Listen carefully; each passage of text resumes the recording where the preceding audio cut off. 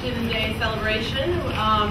Just a little bit of background. Basically, the former senator, the late senator, I should say, Robert Byrd of West Virginia, sponsored legislation that requires any institution, any college that gets federal money of any sort, including federal work-study grants, is required to basically put on events celebrating the Constitution. And so for the last several years now, for quite a while now, Providence College has been putting on these events. Tonight we have four participants, or I was going to say mock lawyers, but we actually have a real lawyer here. First of all, we have Professor Rick Battistoni of the Political Science Department, Professor Mark Hyde, Pat McLaughlin, and Professor Bill Hudson. We also have a panel of student judges who will be adjudicating their arguments after they put forth their arguments. Could you introduce yourselves? Matt McCabe. Matt McCabe? Okay. Caitlin Burchell, Angela Bertha, Sarah Beth Lavanera, Lauren Ballbeck. So anyway, I will hand it over to you guys to begin. Oh, one more thing, sorry. Those of you who are required to sign in, maybe your professors required you to come. I know there's some one-on-one students from Professor Bernard's class and also Professor Battistoni's class. There's sign-in sheets down there. If you could wait till the end of the evening or end of the debate before you sign in over there, and also help yourselves. Okay, let me give you a quick idea of what the format is for this evening. We thought we ought to begin this discussion with a little primer on what is in the health care legislation that was passed by Congress, because our assumption is a lot of you might be pretty hazy as to what actually is in this legislation. So we're going to do a quick primer on that. Then we're going to actually get into the actual constitutional arguments. As usually is the case in courtrooms, the plaintiff goes first. The people who think the Health Care Act is not constitutional will make that act, and that was Professor Battistoni and Professor Hyde, so they take that side. And then the defense will defend the constitutionality of the act, and that will be Ms. McLaughlin and myself. Professor Battistoni is going to present briefly the plaintiff's case. You going to do it together? Yeah. Oh, okay. In our case, the real lawyer is going to present the defense. Then we're going to take a few minutes to have a dialogue with the judges, to give the judges an opportunity, as usually happens, say, in the Supreme Court, where the judges question the lawyers about their arguments. So the judges will be able to do that, and there'll be a little interaction among ourselves about the constitutionality of the issue. At that point, the judges will leave the room and deliberate, and then come back with a learned opinion as to whether or not they think the Health Care Act is constitutional. And then we'll open it up to kind of a general discussion about the issues. Okay? So that's the way things are going to go, and probably about an hour and a half or so. Okay, let me start with a very quick primer on what is in the health care legislation. It is crucial if you're going to understand the constitutional arguments.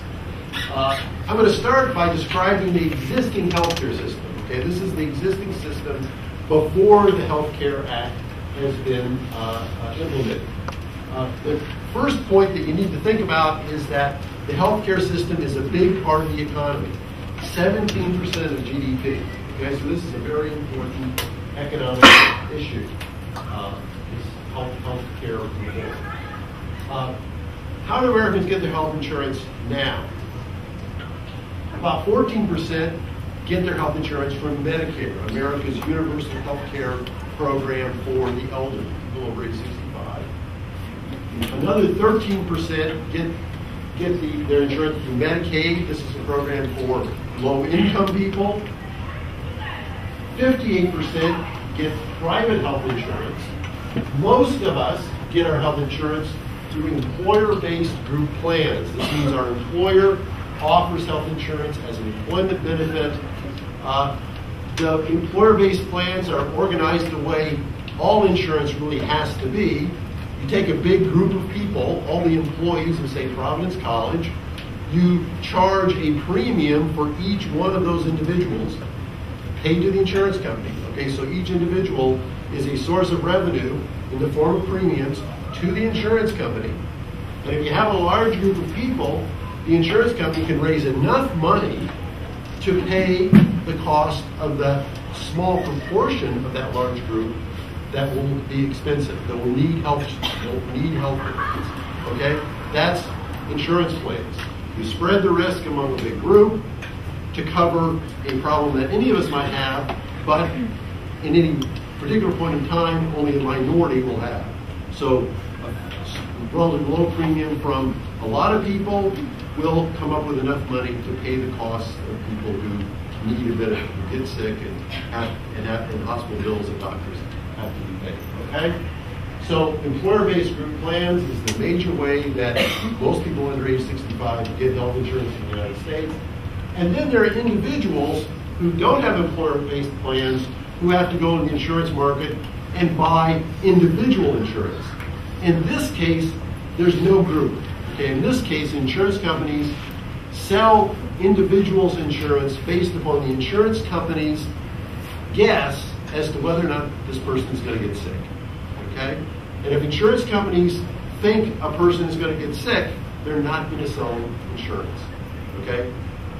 In the individual market, there's a problem with this pre-existing condition problem. Insurance companies can't make money if they have to sell insurance to people who they know have cancer.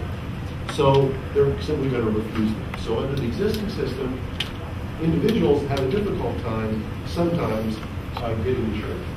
And then finally, there's uninsured, about 15% of the population, 45 million people. These statistics are from before the recession started. As of this last week, the Census Bureau says there are now 50 million uninsured people in the United States. Okay, who pays the cost of health care? Government pays 45%. Okay, government is the biggest health care financier in the country. The insurance industry, 35%. And then individuals pay 15% out of pocket. Who provides health care? In the United States, health care is provided by independent providers, doctors, hospitals, who basically work for themselves and sell their services on the open market. Some of these providers do it to earn a profit. They're for-profit providers. Some of them are non-profit providers. Whether they're profit or non-profit, they're selling their services to those people who need them. And then government also provides some services for the military, for veterans, hospitals, community health clinics, and other government institutions. What will the Health Care Protection and Affordability Act do? First, and most important to keep in mind, is that it leaves most of the existing health care system in place. Okay? Private insurance, employer-based system for most Americans will stay in place. Providence College will still provide my health insurance. Medicare and Medicaid will continue, pretty much as they're organized right now. And providers will continue to sell their services. Okay? I'll still go to Dr. Troisi every year for my annual checkup, in much the same way that I've done for years now. Second, the Act creates mechanisms to provide insurance for the current uninsured. This is the main goal of legislation, to provide insurance coverage to that 15% or so of the population that doesn't now have insurance. And then also, as a part of this, there's increased federal government regulation of the private health insurance industry. There's some things in the Act that require certain minimum benefits that need to be provided in insurance contracts. The legislation prevents insurance companies from denying people coverage for pre-existing conditions. This is a very important element of the legislation, so that now people with cancer can't be denied insurance because they have that condition. Okay? Children can be covered under parents' plans up to age 26, something that might be relevant to all of you in this room. Okay? And then there's lots of other regulations. It's quite complicated, but these are the three big ones that you need to keep in mind. How will the currently uninsured be covered? Okay, how are we going to cover these uninsured people? First thing the legislation does is that it increases the number of people who are eligible for Medicaid. That's that program, remember, for people with low incomes. Right now, most of the people in that program are at the poverty line or lower, okay? 100% of the poverty line, that's most of the people in the program. The legislation allows people who are who have a little higher incomes up to 133% of the poverty level now nationwide to get Medicaid, okay? Businesses will also be essentially required, many of businesses who don't now provide employee health insurance will be required to provide that insurance if they're businesses with more than 50 employees. And there's a number of tax incentives and penalties to get them to do that, okay? Third, and this is what's probably got the most publicity, health insurance is going to be made available on a state-by-state basis in special exchanges, they're called. They're essentially marketplaces where insurance companies, lots of insurance companies, will come in and offer their health insurance to a large pool of people in the state, those individuals without health insurance, and also a number of small businesses that currently can't afford to buy health insurance for their employees will also be able to buy health insurance in these exchanges. What these exchanges do is create a large pool of people. Remember I talked about that's the way insurance works? You need a large pool of people with each individual paying a premium to cover the cost of the small proportion of that pool that will need medical care in any given year, okay? And so that's what the exchange does. It creates a pool in the state. Those people are all part of the pool. They all pay premiums to whichever insurance company they are buying their insurance from, and then the covered people get their health care expenses paid. The exchange is supposed to produce competition between different health insurers offering different kinds of health benefits within the regulations provided in the legislation. And so to help out those people who are having to buy this health insurance in the exchanges, there are lots of subsidies and tax incentives given to people to help them pay the cost of their health insurance. And finally, and this is what we're going to be debating, there is a mandate in this legislation for all individuals to have insurance. And subsidies for low-income individuals. There is a tax penalty that will be assessed on those individuals who don't purchase insurance, okay? No more, it's $695 per year, so if you don't buy insurance, you will have to pay this tax. Although there's a cap on the amount, nobody is going to pay a tax over a period of years higher than $2,085. And there are some exemptions for people who have religious objections. If you're a Christian Scientist and you don't believe in health care, you don't have to buy insurance. If you have a special financial hardship that just prohibits you from affording the coverage, you also can be exempt, etc. Okay, why the individual mandate? Why does this legislation require every individual to buy health insurance? Okay, the first reason is for what I've been talking about. You're only going to be able to get insurance to work if you have a large pool of people paying health insurance, including healthy people who are paying premiums, who might get sick, but likely won't, but will support with their finances the costs of those people who do get sick. That's how insurance works. Secondly, the mandate prevents individuals from being what economists call free riders. People who don't get health insurance, and then when they get sick, show up at the emergency room and get health care which is going to be subsidized by those people who aren't paying health insurance. Okay? That's who pays for that emergency room care. And so they'll act as prevents people from being able to do that. Essentially, get a free ride. Get their health care when they're sick, but not have to pay anything for it.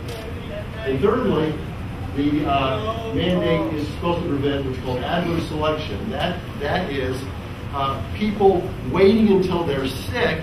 Remember, the legislation doesn't allow insurance companies to not sell people insurance because of pre-existing conditions. That's a change. So that this mandate prevents people from taking advantage of that and waiting to buy their insurance when they get sick. Okay, so you don't buy insurance, but then when the doctor tells you you've got cancer, you need chemotherapy, then you go and say, okay, give me insurance, I'll pay my premium now. Okay? The system will not work if that can't be in place. Insurance companies cannot afford to give insurance if they're only going to get premiums for people who are sick. They have to have premium carriers. Okay. All right. It's probably 15 minutes rather than 10 minutes. I'll change the first slide. The question, is this individual mandate, which I've justified in policy terms, okay? So even if you think you understand the policy logic, the question is the individual mandate also constitutional? And that's what we're going to argue.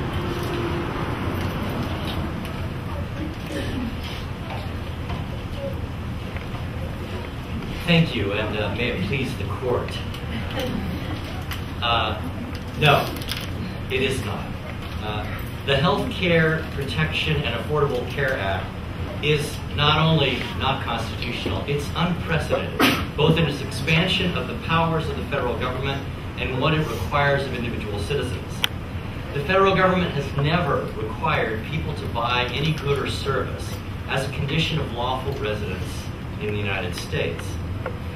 Now, there are a number of constitutional issues presented by this piece of legislation. It's very complex, as Professor Hudson indicated. There are a lot of different constitutional issues.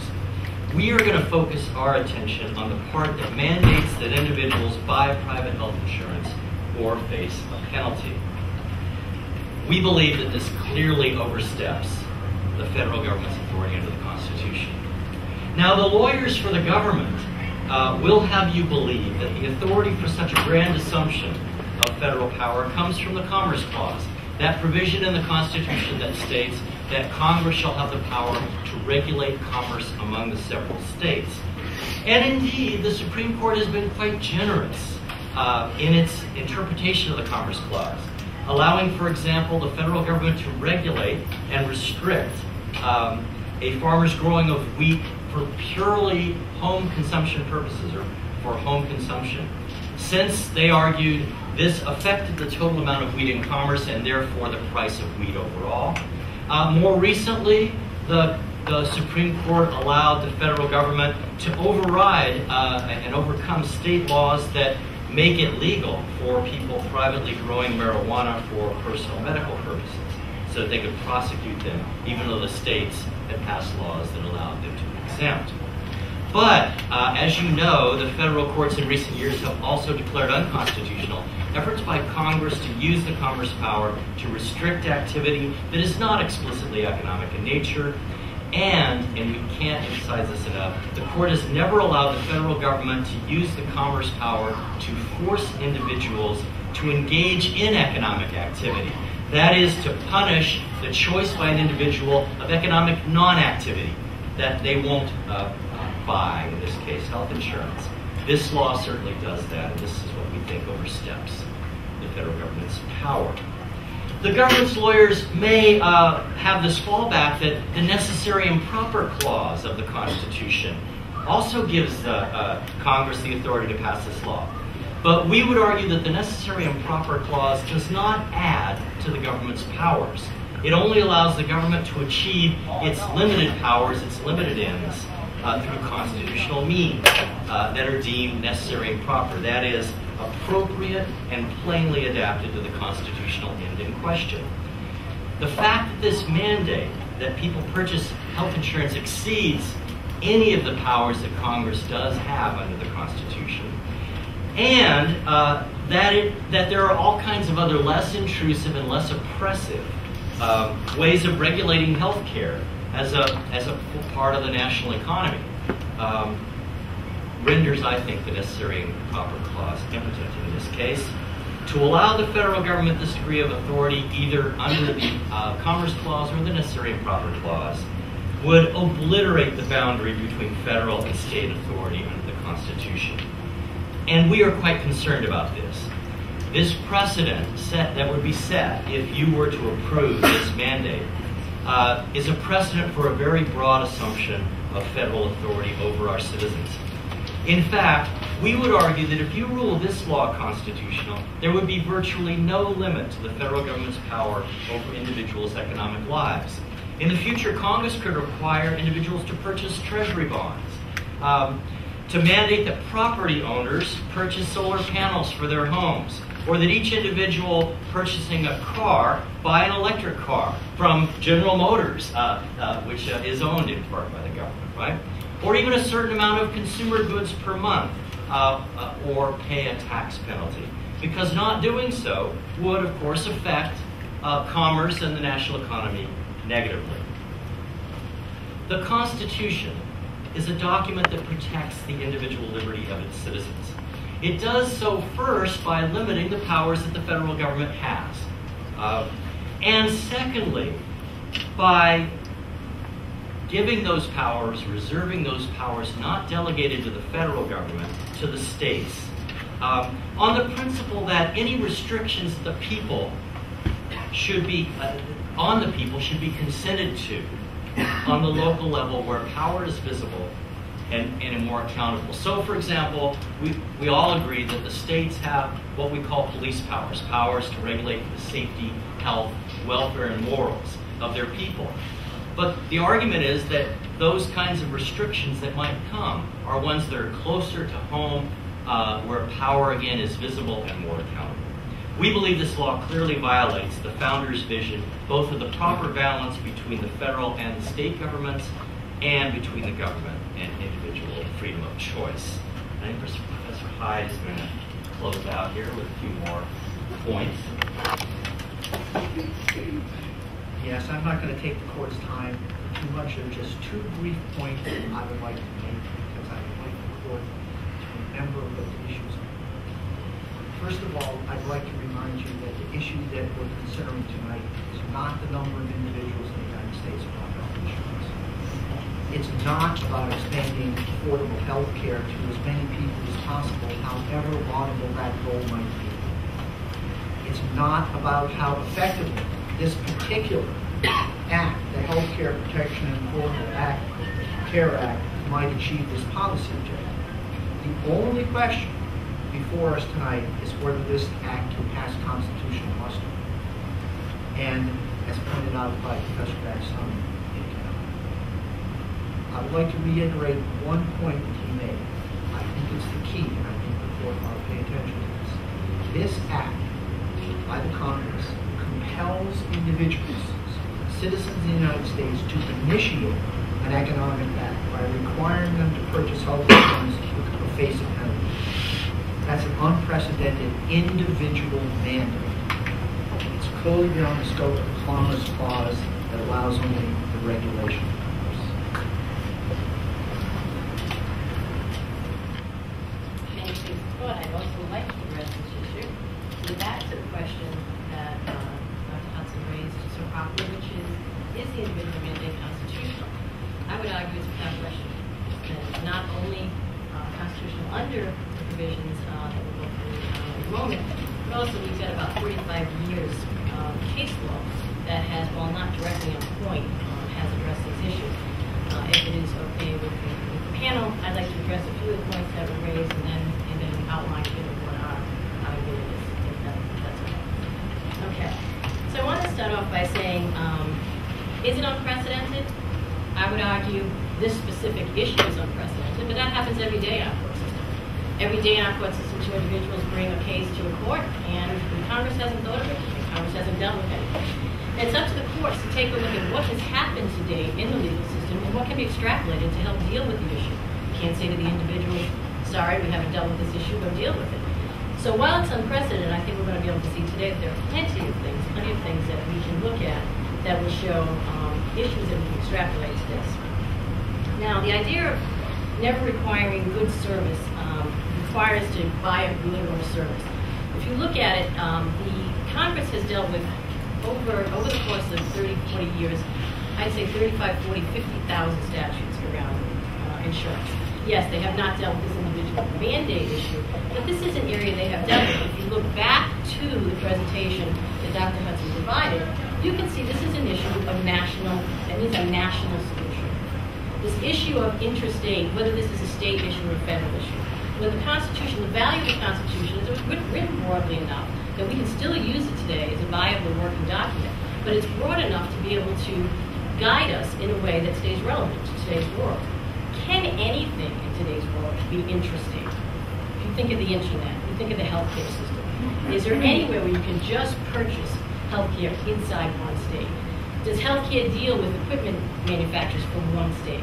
It's no longer viable in today's society that anything is realistically interstate, so this is clearly an interstate issue.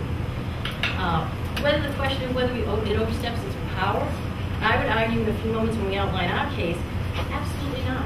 If this isn't an example of interstate commerce, example of national significance that we need to address, then I don't think there's one that that we can see that's on more point within what this issue does. It's not that the Congress has been generous. It's been accurate. It's been accurate at looking at what its power has been afforded under the Constitution and applying that. Many of the examples that were used by our brothers on this argument were all examples that were not economic. Marijuana use, gender-based, racially based. You see a lot of these cases over the years. But if you read those cases carefully, each and every one of them talk about the fact that we're dealing with a non-economic issue. This is different. This is dealing with economic. And if you look at the other set of cases that is parallel to that, you will see that when it does get into the economic area, the interstate commerce clause is quite clear. So, you know, while we say Congress is stepping forward, it's been presented by the defense that the individual mandate is constitutional. The question is, no one's being forced here to purchase insurance. There's a choice. You can purchase insurance, or you can pay the tax. So it's not as though our individual freedoms, and that's another thing that was brought up, and it's true, the Constitution would protect, this is through a taxing authority, and I'm going to talk in a moment about what that taxing authority allows Congress to do. That is the option. You can be taxed. You do not have to purchase. This idea of inactivity, can they regulate someone to do something they may not otherwise have done? In many of the examples, the courts, when you see the courts deal with inactivity, those are things you can choose or not choose to do. Car insurance, you can choose not to drive. There's a lot of these things that the courts does that you can choose. The inherent nature of healthcare is you can't choose. Unfortunately, at some day, we're all going to face a situation that we are going to have to deal with healthcare. We are going to have to deal with the health system. And right now, what is broken about the system is that we are not able to have a system that is equitable, because you do have, as Dr. Hudson laid out at the beginning, the free rider situation. People wait it out. Enter the market when they need the activity. So it's clear under the necessary and proper clause that Congress is able to deal with interstate commerce. We have 30 to 40 years of precedent on that. And they are able to do anything that is rational behavior to achieve those ends. And I think if you look at the facts that were presented today, they do have that. And while a lot of the discussions that have gone on in the media and have gone on a bit in the arguments that we've already started here today is whether or not Congress should pass this. This is not what is in debate today in the court. What is in debate is, can Congress do this? Can they pass this law? Not should. The legislative branch, who is given the authority to create statutory law, already has that debate. The debate now is, did they do it squarely within the Constitution? We would argue that has absolutely been the case. They can do this by the vehicle upon which they have put in place. They have made some key findings here that have shown that they have done the proper deliberation, that in fact this is a national issue. This is an issue that if you leave it to the states, there would be too many complexities to address the problem effectively. And if you're not going to address the problem effectively, then you're not going to deal with the national issue that was laid out earlier in the presentation. So it does come down with this idea of the individual mandate. And you can see why the media get confused about this, because it can get portrayed as, in fact, that this is being mandated or required. And oftentimes you don't hear about the clear other choice of just accepting the tax. If you choose not to participate, you can do that. The other thing that came up in the conversation earlier was the idea about individual liberties, individual freedoms. Actually, what the Constitution protects is fundamental rights. And that is absolutely true. No matter what vehicle of taxation is used, if it in fact violated a fundamental right, then you could not do it. However, health care is not a fundamental right. It has never been, it has never been interpreted to be so. Also, having the exceptions under the law that Congress thought through very capital, the religious exemption and financial hardship, protected against any of those potential fundamental rights being put in jeopardy. So I think it's clear, I think we've argued, back and forth. I think there's been, both sides pretty well say that this is an interstate commerce issue. This is a national issue. If you look at some of the numbers that go on in the United States right now, and I think some of which that Dr. Hudson did, $2.5 trillion a year on health care in the year 2009. Uncompensated care in 2008 is $43 billion. 62% of all personal bankruptcies in this country are due to health care. This is a national crisis. This is something Congress does need to do. And we would argue that it can do that in the vehicle upon which it's been done through the necessary and proper laws. If it is something that has a rational basis, this has a rational basis, if it's something that they can address under their express powers, this interstate commerce is something they can address under their express powers, then Congress has the power to employ any means that can be reasonably adopted in order to achieve that. And when they legislate in furtherance of that legitimate end, then I would argue, under the separation of powers, that the court should not step in. The court should not step in and give broad deference to the deliberations that have been done by the legislative branch.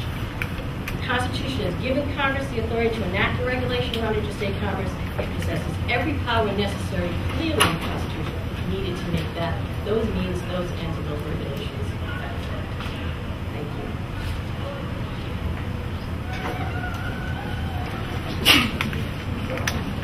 I'm going to clean up for our side what Professor Hyde cleaned up for his, and make just 2 quick points. First, I want to address the hysterical claim that Professor Battistoni made about the fact that this is an unprecedented mandate to require individuals to engage in economic activity, something the federal government has never done before. False. The federal government issues requirements that require individuals to engage in economic activity all the time, and those pieces of legislation have been upheld by the Supreme Court repeatedly. For example, in the Civil Rights Act of 1964, the Congress said that a hotel owner could not engage in the economic choice of denying a hotel room to an African American. That couldn't happen, okay? And the court said, of course, that's certainly possible under the Commerce Clause to do that. Governments all over establish toll roads that require people to pay tolls in order to drive on the road or the bridge, okay? Not long ago, in probably your memory, the Congress enacted a legislation regulating the television spectrum that said only HD TVs would be able to be used. And so all of us, like me, had to go out and buy a special converter box for my old-fashioned analog TV so I could receive HDTV broadcasts. Okay, so this notion that there's something really strange or weird going on here, maybe a little different from some of these things, but the general principle that the federal government can induce individuals to engage in economic activity is certainly not true. Not true. Professor Battistoni lists he makes a list of these horribles that are going to happen if this goes through. The government's going to require people to put solar panels in their houses, and I would think awful things they're going to do. That's an old-fashioned lawyer trick, list the worst possible things that might happen. That's not going to happen, okay? In order for these things to pass constitutional muster, the Supreme Court has said over and over again that the Congress has to provide a rational basis. That means a reasonable argument in the legislation as to why this is necessary for the legislation to work in the interest of the common good. And this individual mandate, if you want to call it that, precisely is justified in the legislation. So, as explained, the whole structure of the method devised here to cover the uninsured will collapse if, in fact, individuals are allowed to free ride and simply get medical care without making their own contribution. So this does meet the rational basis test. I don't think requiring solar panels necessarily would.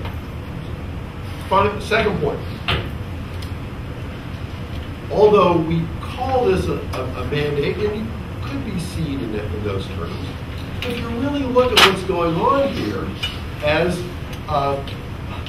Ms. McLaughlin pointed out, the legislation actually doesn't mandate anything. It doesn't force people to buy health insurance. What it does is to say, don't buy health insurance, you're going to pay a tax. There is a tax created on those people who don't buy health insurance. Sure, the tax is there to try to get them to buy health insurance, but there's nothing new or unusual about that.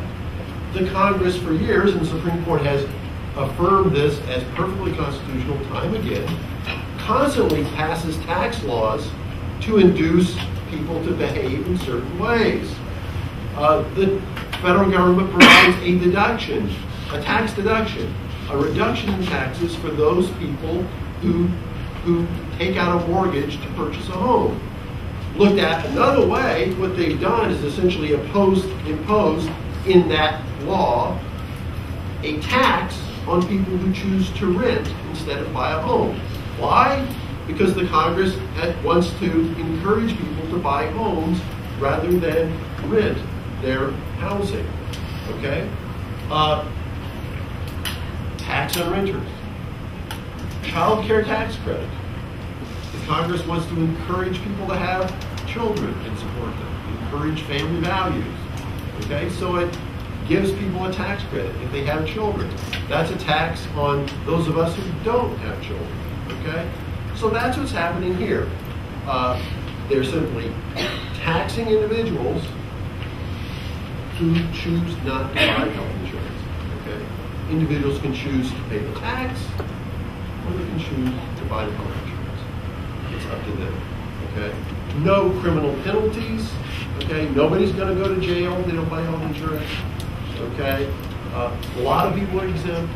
The only thing that's going to happen is that people are going to pay a tax if they choose not to buy health insurance. I think from every point of view, this legislation is consistent with 50 years of jurisprudence and Supreme Court decisions, and the Supreme Court certainly, and the judges certainly ought to endorse this as constitutional.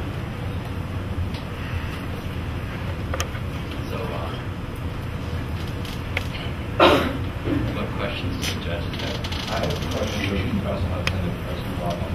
And it seems like your argument revolved around choice. It's not, you do have the choice whether to purchase health care or not. And you used the example that it's not impressive there are toll roads, there are HGTVs, but if I don't want to drive on a toll road, I can use other roads. I don't want to buy an HGTV, I just won't watch TV. And you say that you have a choice, that it's a tax, but when does a tax stop being a tax and become a mere penalty? The court has ruled in the past that a tax can't be used as a penalty. And you argue that they do tax deductions. I would argue that tax deduction is the same as a penalty. So I don't see how this is anything but a penalty without a tax on it. Go ahead. I would say in that situation that Congress clearly, in the case law, has been clear about the fact that Congress does have the power to tax. When it is within their purview and the necessary profit laws, when it is in the purview of their express powers. Interstate commerce is clearly in the purview of their express powers.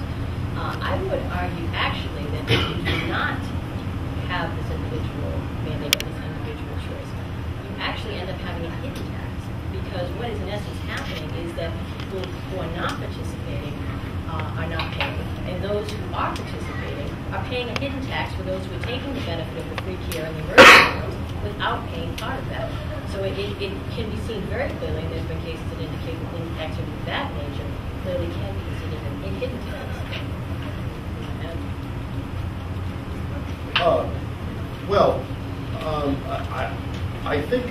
I think I made clear that the other economic activities that are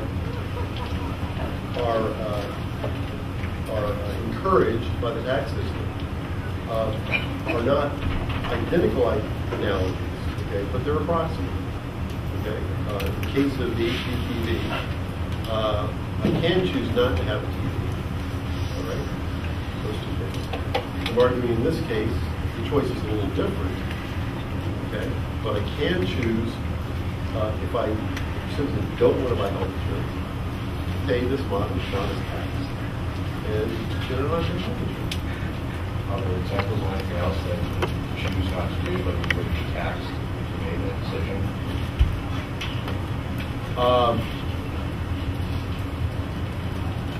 It's not all those will probably pay taxes to pay tax in that regard. I mean, I would argue that, again, I'm back to my tax analogy, that all the time, we are induced to behave in certain ways in order to avoid taxes. Okay. The power of taxation, I'm sorry, is very clear as is a power, express power of the Congress, when in fact it ties back to express power. And that is really where the interstate commerce comes in. So I think that if you're clear on the belief that this is really a national issue that has interstate commerce ramifications, therefore then that's the express power. They then have the necessary and proper means to do that if they have a rational basis for doing that. Why do we see so many findings in the law in order to establish that rational basis? So that goes back to that question of let Congress debate what should be the case and have the courts look at what can happen if we have the law. Well, what Congress did do was, in the question of penalty versus tax, I mean, they did have other options in terms of deciding how they wanted to guarantee health care to more people. And one of the ways they could have done it, I'm not arguing they should have done it, one of the ways they could have done it is simply with directly taxing everyone and providing a single payer system in which everybody would pay and everybody would participate. But they chose not to do this, and they chose to do something else. I would argue that by not doing that, by choosing not to tax everyone, that what you would call a tax, I would call a penalty. That it is not a tax, it's a penalty trying to force those who will not participate into doing so. And the primary intent of taxes is to raise funds, and I don't think there's any intent to raise funds whatsoever. I think it's the punishment. Yeah, and I would say that if the tax successfully got people to purchase health insurance, it would raise zero funds. And so, and we were prepared to talk about the taxing power, but we really believe that whether or not this tax is constitutional hinges on whether the mandate is constitutional. And so, I think it is a penalty, but I think it really hinges on this whole question. However, I think there's one more fundamental question prior to getting to that. I think that the issue of whether it's a tax or a penalty, it is clear that Congress has the ability to tax. The question comes into play, and the courts have examined this when it deals with the fundamental right, and there is no fundamental right. Right. In fact, if there was, you'd have a much stronger case for the federal government, actually. And in fact. And I would, I'm not arguing whether a human right to health care ought to be included in the Constitution. We have an antiquated Constitution. It hasn't kept pace with the 20th and 21st century. Most developed countries have a right to health care enshrined in their Constitution. If that were the case, then the government, in order to provide that fundamental right, would have the power to provide health care to everyone. But our Constitution doesn't give a fundamental right to health care, and we're not arguing that the fundamental right to health care prohibits the government. We think we'd be on very shaky ground if there was a fundamental right to health care. Professor Battistoni, you're in cloud cuckoo land. You're talking about, well, we need a different Constitution. No, I'm saying if we had a different one, then your argument would be supported. Universal health care. The fact is, the Congress, when faced with this very important policy issue, how do we provide health insurance to those 50 million Americans who don't have insurance, had to prudently think through how that could be best done within the United States of America under our present Constitution, not the one you would like to write, but our present Constitution, given the circumstances of today. Which they failed to do. And they reasonably and rationally considered alternatives, opted not to impose universal health insurance, but opted instead to use the existing private health insurance system in order to address this problem for the public welfare.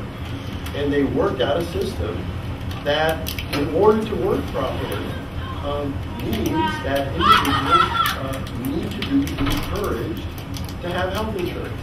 And they created a tax, as the Congress has done repeatedly, and taxes are not, the Supreme Court has made clear the purpose of taxation need not necessarily be sold to raise revenue. Exactly. But in fact, the tax system is legitimate to use tax system to achieve social purposes that have a rational basis, and that's exactly what they did here. They created a tax.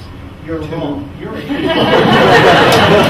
the reason you are is because you're arguing that court case was this is a political product of a political system within the framework of the Constitution. But it isn't rational, it's irrational. It's irrational, the result is irrational in one sense that we've already argued, that they're using their tax power, or claiming to use the tax power you are for penalty, which is not the intent of that. And secondly, as Professor Bronkley was arguing, she argues that this really falls under the Interstate Commerce Clause. And given what the courts have decided, it's pretty difficult to argue that it doesn't fall under the Interstate Commerce Clause. But why then would the Congress irrationally set up health exchanges in individual states and restrict purchasing by individuals only within their own state if this is an interstate commerce issue? The reason is because it's an irrational response to the political situation, not rational response. What's happened is the political situation has forced politicians to develop a policy which is irrational and violates fundamental parts of the Constitution. But the Constitution allows Congress to further a legitimate end upon which they have express power. And they do, in fact, have express power of interstate commerce. They have used a rational activity and reasonable means to deal with a national issue. And when that has been the case, it gives the case precedent for 100 years to demonstrate that the courts will give the deference to the courts who have the overarching responsibility to create statutory law. This may not be a national issue. Why does the Act limit people buying their insurance within their own state?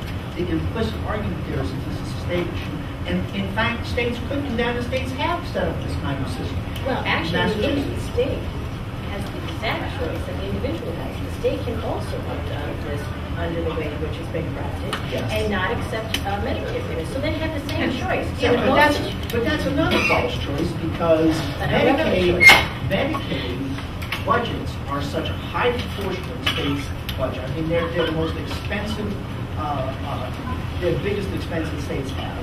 And consequently, to say you can opt out of this and you won't make the federal money, that is a should discussion, that is not a can discussion. The can discussion is that they do have the individual choice at the state level as well as the individual. Well, and I think it's the same thing as the robber who comes up and says your money or your life. We have a choice. We're not Congress. In the court rule that, like in the case of highway funds, same thing. Can't opt out if that was constitutional. In terms of, but that's state. But that's a state issue. We're talking about individual. We're not talking about states being mandated in this law. They're talking about individuals being mandated to do something. With all due deference to my brothers, they seem to go back and forth between the individual and the state and the argument prevails.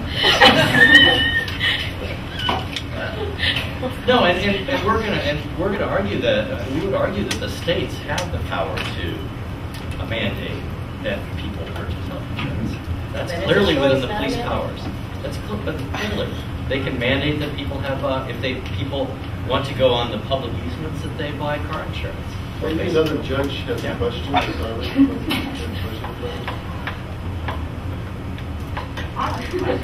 This is kind of a general question, and anyone can address it, but I think the answer will definitely help us make a little bit more of an educated decision. I think in this case, we're seeing a lot of conflict between constitutional amendments, regarding the 10th Amendment of states' rights, and then the Commerce Clause of the First Amendment, and then the whole necessary and proper clause. So, what should we do, and what does the court do when these amendments are kind of in conflict with each other? And is it possible for one to trump another, and where do we go from here? Hey, that's your time. That's not ours. But this side is glad to help you through that process. But seriously, I think you raised exactly all of the framework of how much this decision has to be made. There are certain parts of the Constitution that do come into play in making this decision, all of the ones you designated. I think we debated a bit about the state and the individual, which you bring up through the 10th Amendment. I think some of the issues that would have come up on the first and the fifth were dealt with a bit in the exemptions. I think that had those exemptions, had those factual findings around religious exemptions and around financial hardship not been made, I think we would have seen a much more serious challenge around the first and the fifth. So I don't think it's a question about whether, unfortunately, in the hierarchy, the Constitution is the highest source of law. The amendments don't take hierarchy within that document. In essence, it has to pass constitutional muster on each of the ones in which you raise. And that's what we're trying to do here. So look at each one on the interstate commerce. I think it's been clear that this is, in fact, an interstate commerce issue. I'm not sure in today's economy anything cannot be intrastate. That is a vestige of the past. In terms of first and fifth, it's been dealt with in exemptions. And in terms of the 10th Amendment, the states, I would argue it's the same thing as the individual, which has actually been a choice of states as well as a choice of the clergy. The arguments around the 10th Amendment are that we haven't raised hardly any of those. I would like to encourage the court to consider some other, when it comes to the point of how to decide this issue, I think there's a couple of things the court needs to consider. One, we're talking here about a piece of federal legislation that Congress says it can enact under the Commerce Clause. Okay, so we're having we have a conflict between branches of government. Both, by the way, the courts and the Congress have a legitimate constitutional role. The Constitution gives both of them the ability to make judgments about the constitutionality of things. And in this case, the Congress has carefully considered whether or not what it's doing is constitutional and said it is constitutional as it is under the Commerce Clause, as Congress has done since the 1930s. The Supreme Court has recognized Congress's ability to make those judgments in its legislation. So I think there's an issue of what's called stare decisis here. That is, does the court want to go so far as, in this case, to overturn the Congress's judgment about what the Commerce Clause means? Okay? That would be a very big step for a court, that step we will call activist, overturning legislation that the Congress deems is constitutional. It might be necessary, but you probably would think about that. Just a quick fix. I think that's an important point, this very decisive, because translates literally to let the decision stand. And basically, what the courts will do when they raise just the issue you've done, which is to analyze these against past precedent. Stare decisis is the process of taking past precedent, past pre-existing legal standards, and bringing them forward to the current situation to stand before you. We have debated those types of cases back and forth. I think it's pretty clear that the courts have felt that this has not been a situation where it's not economic activity. Here we clearly define it is economic activity, and that's where the precedent should assist us in getting correct this impact. I would just add to Professor Hudson's argument that we should decide the case in his favor and you should get to it. Well, and I would remind the court that going all the way back to John Marshall, while the Congress and individual citizens can indeed interpret the Constitution, it has been up to the courts to decide what the law requires, and it is up to you to determine whether, indeed, this is an unprecedented instance of federal power and federal taking power. So you do have the authority. The authority, however, that historically the courts have given broad deference to the legitimate when an express power of the Constitution is rational. I just have some clarification. So what is the penalty if an individual does not pay the tax and cannot go to jail? So what happens to that individual? I wouldn't concede that point. You can't go to jail. The legislation, right? You mean if you can't pay the tax? If you can't afford it? if you refuse to pay the tax. If you refuse to pay the tax, if you refuse to pay the tax, and you then, as I understand it, actually, I think the legislation provides no penalty for refusing. Well, wouldn't you then get in trouble with the IRS? Yeah. Well, how many people don't pay the tax? Don't go to jail. Well, wouldn't you? But when you think about it, but I think that there's two things here at the beginning of this. Half of the people in Tiverton, by the way, just went to jail for not paying their. But it's a difference between when you apply for the exemptions for financial hardship or if in fact you defy a law and not pay the tax. Those are very distinguished facts. If you can qualify. Oh, yeah, I understand. Yeah. Well, I know the answer. I'm sorry, it took me a minute. No, if no one to go to jail, they would probably attach their wages or their assets, which is the way most violations of tax law are dealt with. But I would remind you, Very few people I would go to remind jail. the court that a couple, a husband and wife in Tiverton, Rhode Island, are in jail this week when they weren't last because they did not pay their federal income taxes for 37 years. But the maximum penalty here, the maximum tax here would be $2,000 or so, okay, which could be recouped even for $1 million by attaching it. Other questions? But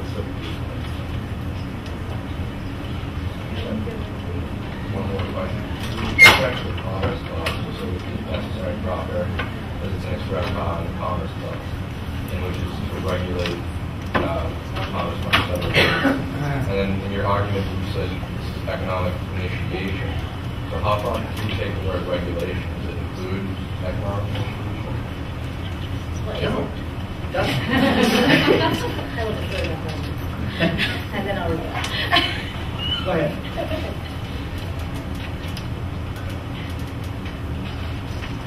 I don't know all the law, but the term regulated seems to be is pretty clear. What you're talking about is activity that's already ongoing, something that is happening, and you can step in to regulate it for appropriate purposes.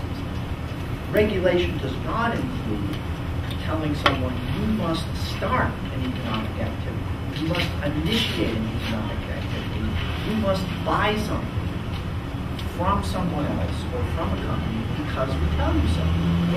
And that is different than regulating something that's already happened. For example, the example Professor Hudson gave of the hotel or restaurant owner operating in commerce who refuses to serve blacks or other people, they can be regulated, they can be told by federal law that they must, if they're going to operate a hotel, they must serve everyone. But you can't tell somebody they have to start a hotel. Right. We can't tell people they have to go to a hotel and stay there. So that's actually very accurate, and that's the distinction. That was economic activity. Multiple cases have demonstrated that is constitutional to be able to regulate that behavior when it deals with economic activity under the interstate commerce law. But again, can there be inactivity in this realm? Can you ever say you're never going to touch healthcare? Can you say Yeah, I mean, That you're not going to use healthcare? what's being We're regulated? just going to go to the emergency room and take the same services what everybody else is paying for, which inherently is an hidden tax. Yeah, what's being regulated? But the What's being point is regulated? that nobody's told people if they do not initiate activity, they're going to pay a penalty. No, but the ongoing activity. Is it different? The ongoing activity is that people engage with health businesses. That you have this ongoing activity of individuals getting health care, and all the law is doing is saying that if you're going to have access to health care under this scheme of regulation, then you need to have Well, for example, rather than getting it free at let's emergency. talk about the police power and public protection and so on. And you know, the police have the power to protect. Some people buy it privately. They live in gated communities. Non-economic. Other people put in, excuse me? Non-economic. Another non-economic issue. At the end of the day, If in order to protect yourself, you're buy a home in a gated community. If you buy an alarm system for your home, alarm system. If you buy surveillance, that's not economic activity. dramatically different behavior than when you're dealing with healthcare. Why? Because you can choose not to have those issues. You can choose not to buy those services. You are Right, never going to go through a lifetime and not end up in an emergency room. But you're not punished for that if you don't do that, right? Well, people are paying them. So let's say the government decides, as Professor Hudson said, they want to regulate this and they want to work on this. They've decided that the best way is to protect yourself is to have a gun. Then they can say everybody's going to buy a gun or you're going to pay a penalty. Yes? But that's protection. It's Well, not an economic activity. What about the individual who goes to the emergency room and is charged the full price and pays it? But we know that's not the case. Nonprofit hospitals are required to do care for uninsured people all the time. So it But ends up... they bill them. And even They don't price, get paid. your likely not paying the full cost of your care. But this law could have, the law could have exempted people who, if you really had a choice, it would be a choice between purchasing health care and, not using free services of the, of emergency rooms or something like that. That's the economic part. And that could be regulated, I would imagine. Yes. You would be on more solid ground. Congress will be able to regulate it through the interstate commerce clause on a rational basis like they've done given the choice. But they didn't do this here. They didn't act rationally. They should have taxed everyone. I know that just should have. They could have taxed everyone. And then there'd be no question. And you wouldn't have. We're here to discuss a legal issue. Are the judges ready to rule, or are you ready to rule? Okay. So while they go out and discuss and deliberate, What do you people think? yeah, what do y'all think? Yeah. Well, I'm thinking about like corporations are people too, and they're forced to purchase equipment that will reduce emissions and comply with federal. That's clearly interstate commerce. And also, I'm not sure if car seats, child car seats, is a federal or a state thing. But that's the state level thing. I was thinking of that. The states can manage. So yeah, I was thinking about things like that. And whether that maybe the corporations are the two arguments. No, I don't think I'd like to ask our lawyer, what about that? I think what you point out is exactly the difference between something that's economic activity that can be done at a local level and what is economic activity that cannot be done at a local level. Asking individuals to have car seats it can be done without the complexities of what you have to do to revamp and reform the healthcare system. So that is what requires a medical and national. But requiring, let's see what you're saying, requiring corporations to have certain equipment for safety. Express power interstate commerce, ensure the legislation on a rational basis. Mandating But corporations are able. Regulatory. See, it goes to the point that you can use taxation, it's been clear, for regulatory purposes. So I've got a question for the defense. Are you willing to say that if it happens to be in the interest as so determined by Congress in the future, that all Americans who purchase a car have to purchase a hydrogen car from General Motors, is that a power that Congress can have? Only if the Congress can make a case that meets the rational basis test. And you would immediately get into the issue again of having the choice to have a car or not, which is the part that is missing in this discussion with Congress. Okay, sure. What if Congress forces me to buy a car? Would that be unconstitutional? Congress thinks it's a good idea because I can get places better. That's clearly rational. I ought to have a car. Congress makes sure I have it. I would argue that those facts, which are very distinguishable from these facts, would not meet the rational basis test. And that's why the findings around this is different and does meet the rational basis. I'm still at a loss as to how. And if you can convince me how it's different, I will give up being libertarian and come join the Democratic Party. Well, there's an outcome. Well, let's say it was a matter of national security. That is, there was a national security threat that could only be deterred if, in fact, every individual had available an automobile in order to, I don't know, drive to the front or escape from the invaders or whatever. In that case, you could make a rational basis. If I were closer, I would take out my lighter and burn down this straw man. You should know that. I do think there's a factual distinction here, and that is exactly the kind of congressional hearing is that. Because you can exist without a car. Well, what about, would you concede then that the Congress could mandate that everybody buy war bonds in a time of war? In fact, there's been cases that have demonstrated that it's not the case. Right. Congress can mandate that I put my life on the line in the front line. But that falls clearly under the power, under the national security powers of the Constitution. As this is clearly falls under the interstate commerce, which also expressed.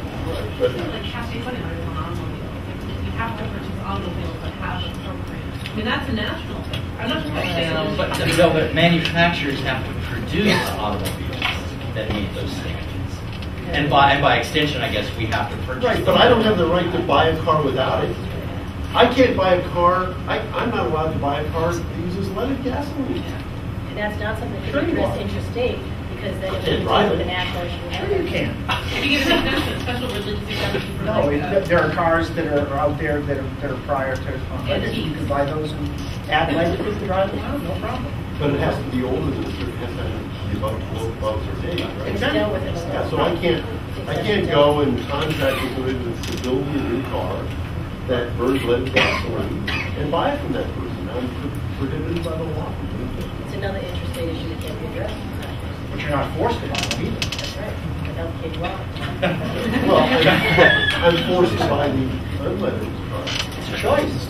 Or you don't have to buy a car. Yeah, Or exactly. what if, like, you know, like, I know you're saying, like, you force people if it's an issue of national security, which is obviously, like, a real, like, extreme. But, you know, what if down the line Congress just decides it's economically better and therefore better for everybody if everyone just gets solar panels, like, you know, everyone gets electric cars and, like, not use gas and all that stuff. Like, that's kind of like, you're saying that this is rational. Like, couldn't that also kind of be like, oh, it's rational that everyone, you know, stop polluting and be green and, like, it's kind of... Can I respond to that in a political way, not a legal way? Sure. No Congress is ever going to get elected that does that. Okay, this is kind of a response to my libertarian friend. You can create, you know, these sort of horrible scenarios about the horrible things that the government is going to do to you. Okay, but keep in mind that you have a political democracy here, But like, in which you have a government that is responsible to the people, and the people have recourse. Yet they You know, passed you this don't bill. don't just need the Supreme Court to control the Congress. In fact, the Supreme Court is a second order control of the Congress. The first controller is we the people. And if we the people, you know, are afraid of being required to put on solar panels, then don't vote those people in office. right, but like if you vote those people, you might not necessarily know that they're like, you know, they're gonna try and promote stuff, you know, promote green stuff. And like she said before, we use all the like, you know, we use behaviors from the past to do the future. So if this gets passed, then we can say, oh, look, when we passed this, you know, why can't, yeah. Excuse me, apropos to this legislation, if people don't like the idea of an individual mandate, they don't need to go to court and get the Supreme Court to overturn it on purported constitutional grounds. You can simply vote in the Republican Party that has said quite clearly it wants to repeal the something. So elect them and get them to repeal it. You can do it democratically. You don't need to overturn the Constitution. And just quickly from a legal standpoint, I'm not sure you could build a case of rational support behind that, because you don't have the same situation where everybody needs, say, the way in which you live with yourself. I would say that wouldn't be one case I'd want to defend on a rational basis.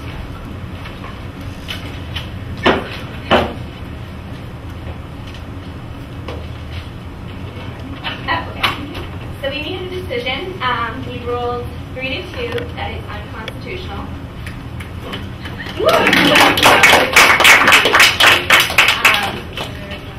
We were quite divided. I was, I guess, the majority speaker for the unconstitutional side. We ruled that the issue before the court comes down to precedent. And while we noted that overturning legislation is often seen as activism, the court does not have precedent to tax the individual, and the extension of the Commerce Clause to not only regulate but create a new definition of initiating commerce is one of the major reasons why we feel it's unconstitutional. Is the opposition in this? Okay, Go ahead, the just defenders. minority opinion, I guess. Just put in my 2 cents. The issue, Lauren spoke about precedent. We really felt as though, in a sense, this is unprecedented because we speak of commerce, we speak of products, but what's inherent in this individual mandate is a person's health and an individual, and you're not just talking about solar panels or HGTVs. So for us, that changed the argument, and that was already felt that things included in the individual mandate, which would help regulate insurance, including pregnancy screening for preexisting conditions. It's a national crisis. They were appointed by the electorate. They are we have a market healthcare system, and the market has clearly been failing. As Dr. Hudson said, that 62% of personal bankruptcies are because of healthcare costs. And just like the government stepped into the automobile industry to help them and to regulate them, there needs to be a corrective solution rather than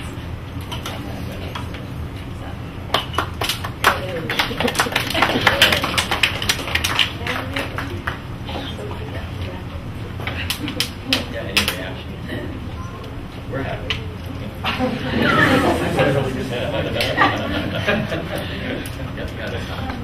just think that it's important to make a distinction between what is constitutional and what is good for the people, or good for the majority.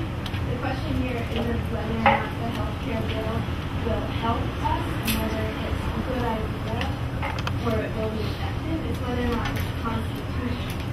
And so, like the minority opinion stated, there are many reasons why this is a great idea, but it doesn't justify it as a constitutional piece of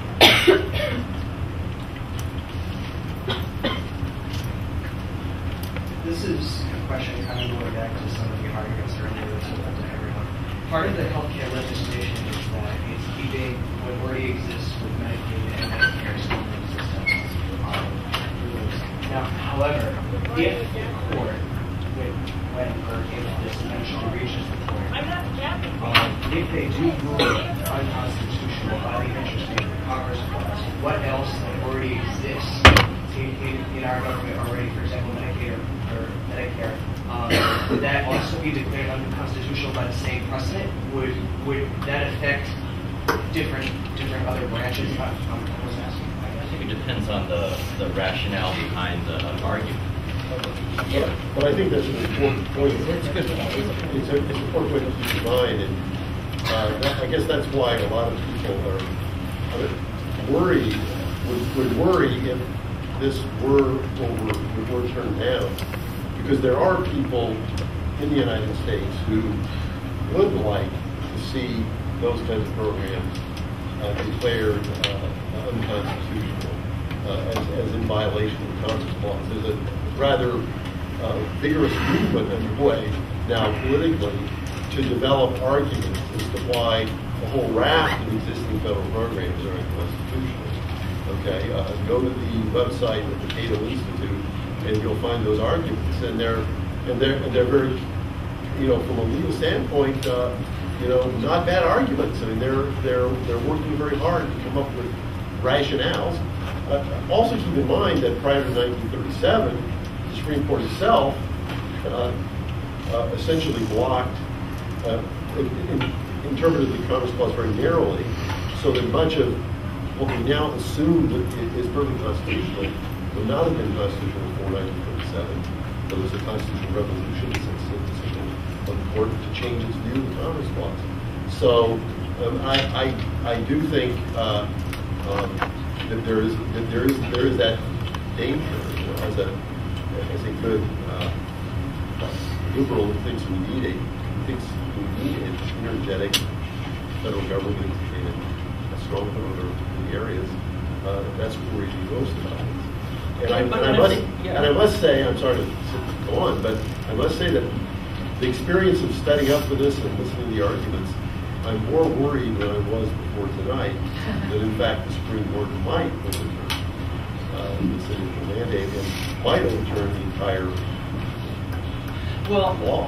I think that's the other question. It's possible that the courts could say that that one portion of the law, let's say the mandate, is not constitutional, but the rest of the law stands, and then Congress would probably have to go back to the drawing board and fix that part of it.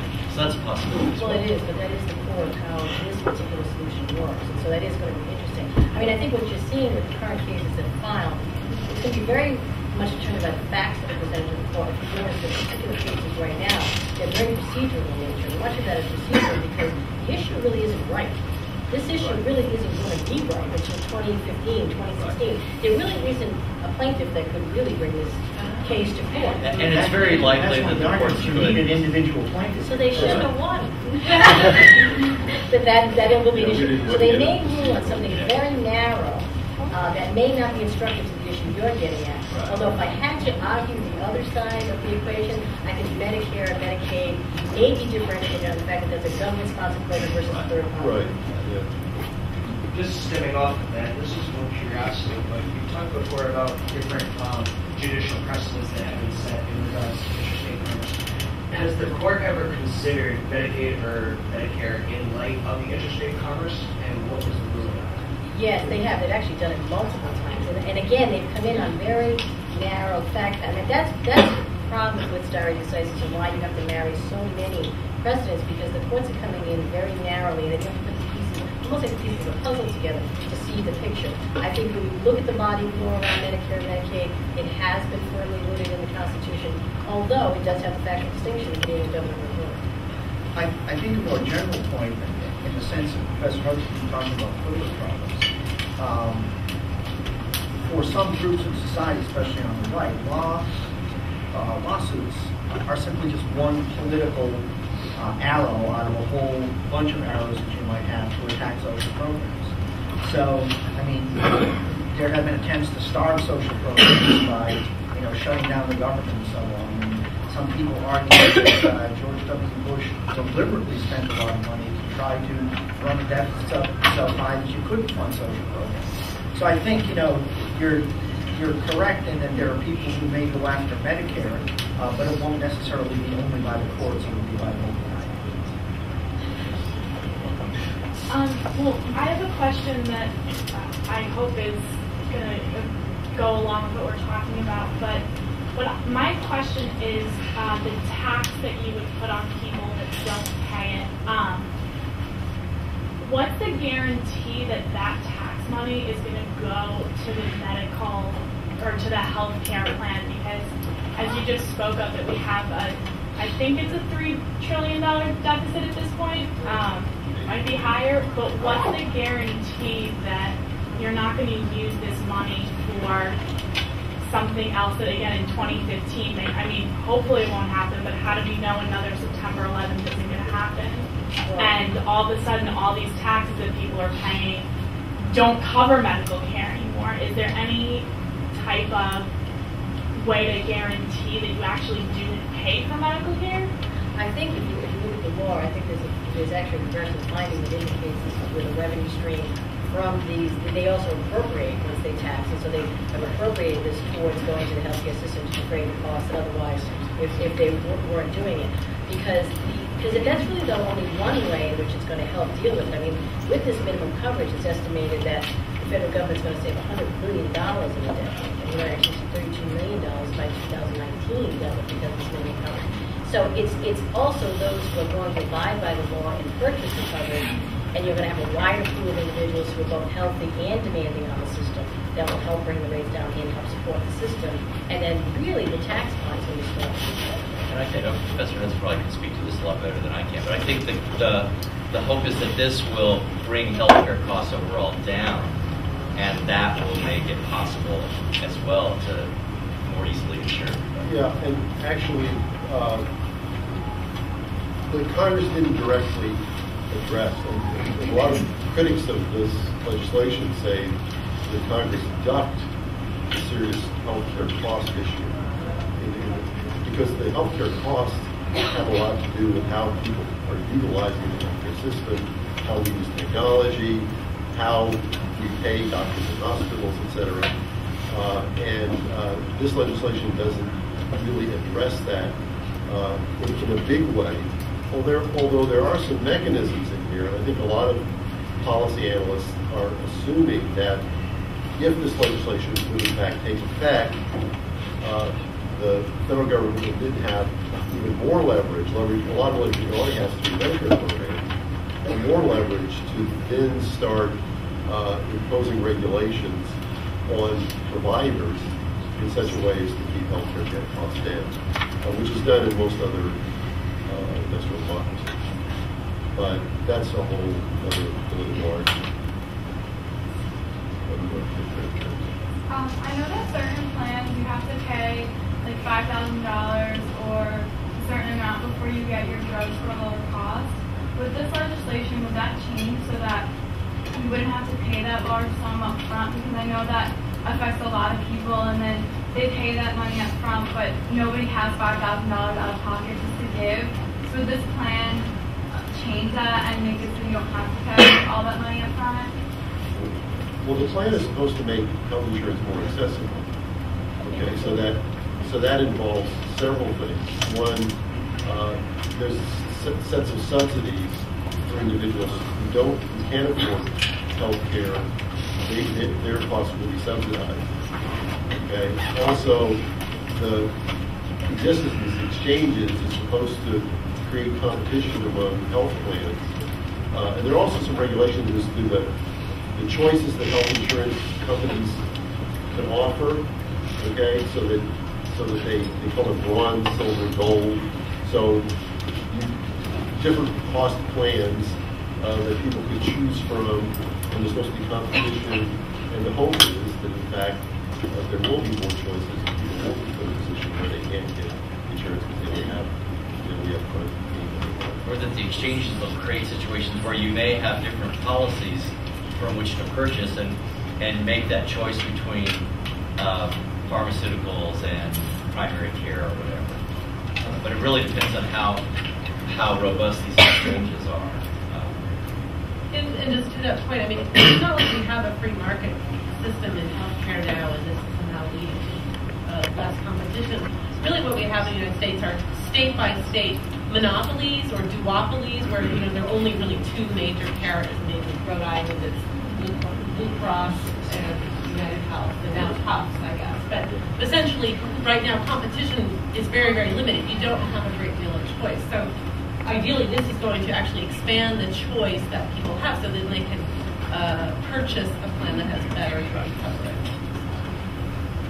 And back to the individual mandate. The reason for the individual mandate, if you remember the original slide, was to prevent free riders from those people who are going to get health care without paying. So, it's an attempt to have the market solve the problem, in effect, in terms of cost controls. But you need this caveat of an individual mandate in order to make sure people don't ride on the backs of others. I'm going to pay the tax, so either way they're going to end up in jail. So when you just cut out the middleman and make them pay, excuse me? Nobody's going to jail. Okay, well, if they don't pay their taxes, the IRS is going to be mad at them. And then if they don't pay, no? It's just a lawyer's position. Exactly. They tax their wages. Yeah, they go through the attaching of the wages, so it's much more of a civil type penalty than a criminal penalty.